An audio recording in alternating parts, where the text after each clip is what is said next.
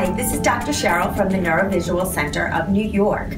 Today I'd like to talk to you a little bit about binocular vision disorders and other vision problems in people with ADHD. And people with ADHD that have vision problems, it can be children and it can be adults.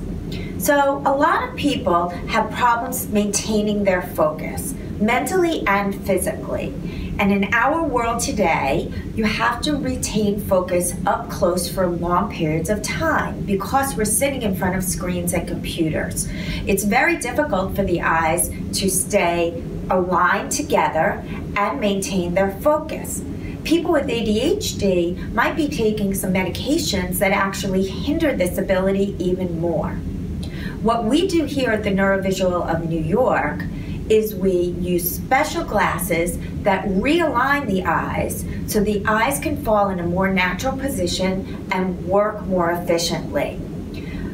The eyes can be misaligned in the vertical direction or the horizontal direction, but typically they're misaligned slightly in both directions.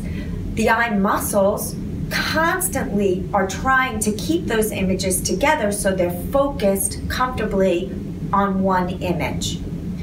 This causes a lot of eye strain and fatigue, and some people actually avoid reading because it hurts too much. We can effectively and quickly relieve those symptoms for you.